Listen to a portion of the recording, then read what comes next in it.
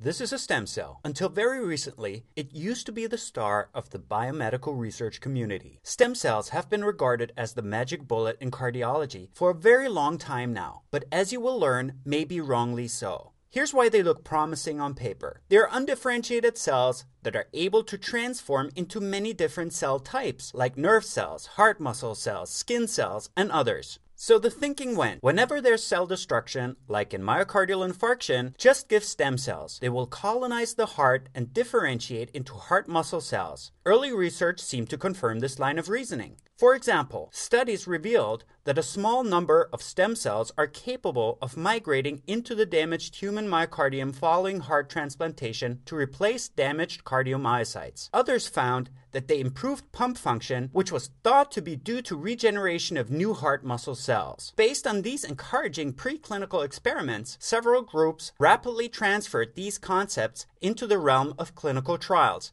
meaning trials of actual patients. While some of these patient trials showed minor improvements in heart function following myocardial infarction, most of them were ambiguous with no clear benefit and, well, quite disappointing. In an effort to summarize all clinical myocardial infarction trials, a recent meta-analysis looked at 12 randomized controlled trials, including 1,252 patients, and found that intracardiac stem cell therapy following myocardial infarction provided no noticeable benefits and no reduction in mortality. So why is it that preclinical studies found benefit in stem cell therapy, whereas clinical trials did not? Well, to begin with, it seems that only a small percentage of stem cells, around 1 to 5%, stay in the heart or whatever target organ they're intended for. The majority of cells are actually filtered and removed by the spleen, liver, lung, bone marrow, or lymph nodes, even if injected directly into the target organ. And even if they stay, many of them fail to differentiate into heart or other target cells entirely. So what's going on here? In an effort to make sense of it all,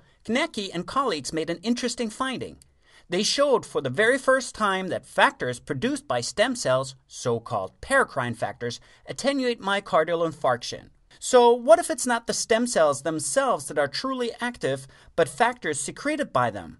This hypothesis was later supported by further research from the same group, which showed that paracrine factors produced by stem cells significantly attenuated hypoxia-induced heart cell death and fostered tissue regeneration in a rat model. The group of Wallard was the first to show that paracrine factors from stem cells and white blood cells have similar cytoprotective and pro-angiogenic effects. This clearly suggested that beneficial paracrine factors are not exclusive to stem cells but are produced by white blood cells too. The group of Ankersmit and colleagues at the Medical University of Vienna asked themselves what has to happen for the cell to start producing these beneficial paracrine factors. They knew that Toom and colleagues had previously proclaimed that it's not any kind of stem cell that's beneficial, but cells that are undergoing apoptosis or programmed cell death. Toom never talked about paracrine factors. They thought that it's the dying cell itself that's active. Their speculation was founded on data that showed that apoptotic cells are immunosuppressive and thus attenuate inflammation. What makes their claim plausible is that, in fact, 5 to 25% of stem cells used in early stem cell trials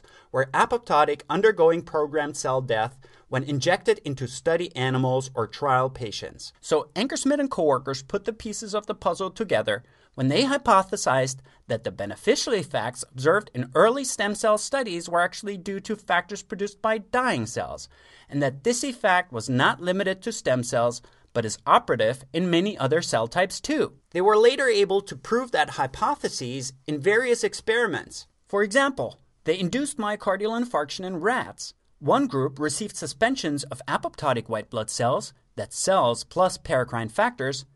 Apoptosis was induced through ionizing radiation. The other group received suspensions of non-apoptotic cells. When they looked at infarct size in both groups, they found that infarcts in rats who received apoptotic cells plus paracrine factors were much smaller compared to those who received suspensions of non-apoptotic cells. So it looks like the stress caused by ionizing radiation turns these cells into little bioreactors, producing lots of beneficial paracrine factors. The apoptotic group also had better cardiac pump function and less inflammation in the area of the infarct. They then repeated their experiment in pigs. Now you might think otherwise, but pigs are closer to humans than rats, at least biologically. This time, They just used paracrine factors, so no cells. They found that animals who had received factors from apoptotic cells had a dose-dependent improvement of pump function, whereas those who had received control medium did not. The hypothesis of beneficial paracrine factors produced by apoptotic cells has now been validated in lots of other areas outside of myocardial infarction.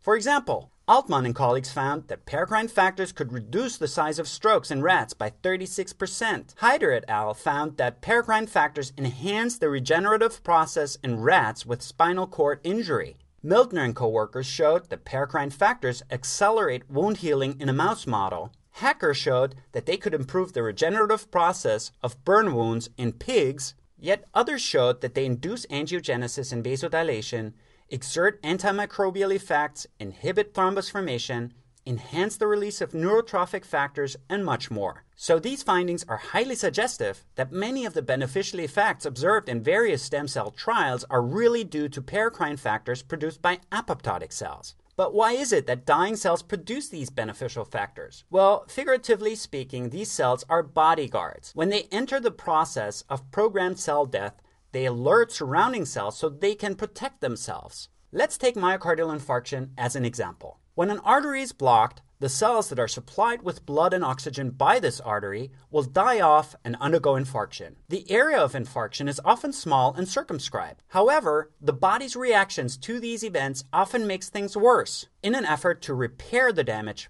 platelets, white blood cells, granulocytes, and others will travel into the area surrounding the infarct, causing thrombus formation, inflammation, and fibroses, thereby making the scar even larger. This phenomenon is called microvascular obstruction. Now, paracrine factors from apoptotic cells suppress the damage that occurs in the setting of microvascular obstruction. They're immunosuppressive, so less thrombus formation, less inflammation, and less fibroses. So the question is, how can we support and amplify these self-protective processes that are already operative in our bodies? That's where APOSEC comes into the picture. It's a formulation derived from apoptotic white blood cells. Here's how it's produced in a nutshell. First, white blood cells are obtained from blood banks. Apoptosis is then induced through ionizing radiation. The medium containing the active paracrine factors is subsequently separated from the apoptotic cells using centrifugation, upon which it's subjected to viral clearance and freeze-dried, yielding the final product APOSEC.